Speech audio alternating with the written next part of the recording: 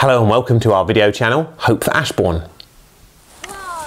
I wonder if you remember playing or still play hide and seek. It's a fun game to play, whether you're playing inside the house and hide under the duvet or behind the sofa, or if you can play it outside and you dive behind a bush or a tree stump. You try and get out of sight and stay as still as possible and try not to make a sound. Easier than it sounds for small children. And there's that exciting feeling, a twinge of adrenaline as you try and stay hidden from the other person. And sometimes you find that really good hiding place, just the perfect spot to remain hidden. Lots of people want a hiding place. Like hiding behind the sofa in a scary movie, many of us are scared and frightened of a virus, of sickness, of death. And lots of things in our society at the minute build up that sense of fear. Schools with their separated tables, shops with strict one-way systems, masks and perspex screens, worries about the NHS and the economy instill in all of us a sense of fear and a longing to be safe. We've been looking for the message of hope in the Bible. Right in the middle is the book of Psalms. Songs and poems that were written by a man called David and others too, and they reflect our human experiences and the hope that can be found in God. Listen to this in Psalm 32. You are my hiding place. You will protect me from trouble and surround me with songs of deliverance. With so many dangers and threats that are out of our control, God is the one who can protect and deliver us. God can be our hiding place. So we don't need to be afraid. We can even sing with songs of deliverance. I wonder if you've ever built a secret den. Since the schools were locked down, at least once a week we go to the local woods for an afternoon. And for 8 weeks we've been working on our secret den. We found a discreet spot off the beaten path, and we found a good place hidden by trees in the shape of a hill. Then we tied big branches together to make a structure and collected loads of sticks and leaves. It's even got a tarpaulin in it to keep you dry-ish. Often we'll stop and have a drink or a snack, hiding in the den. The children won't even stay there the night. It's quite well hidden in the woods and camouflaged. And to keep it extra safe, the children have dug traps. There's a barricade along one side and pits that the unwary could fall in. You've been warned.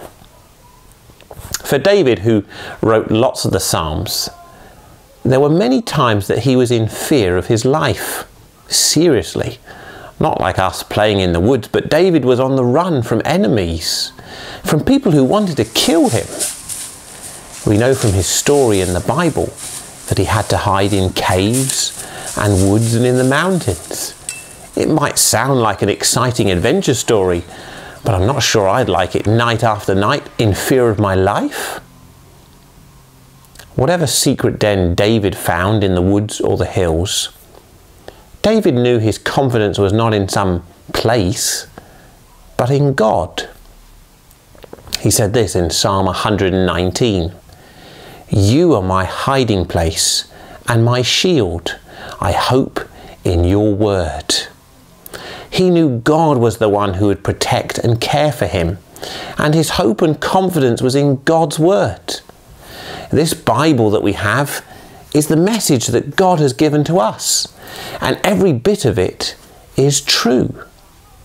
In our situation nowadays, we have a constant stream of news. We're warned about fake news. There's all sorts of contradictory ideas and reports. It's so hard to find the truth. But we can have confidence in what God says to us in the Bible, His word. Lastly, in Psalm 91, it says this: He who dwells in the secret place of the Most High shall abide under the shadow of the Almighty. Everyone longs to have a safe place. And the one place it can be found is in God. The picture is of a chick running to hide under its mother's wings, under the shadow of its mother's wings. And we're safe under the shadow of the Almighty, the all-powerful One. Jesus, the Son of God, stretched out his arms on the cross. He died there for the wrong things that me and you have done. And we can find safety there at the shadow of the cross. If we ask Jesus to forgive us, we are safe and protected. We don't need to be afraid of death, for we have a secret hiding place. We know that we're safe under God's arms, as it were, forgiven by Jesus.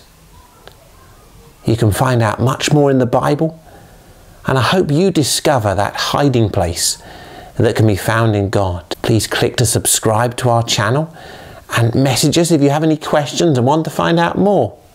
Thanks for watching, and we'll hopefully see you again soon with another video.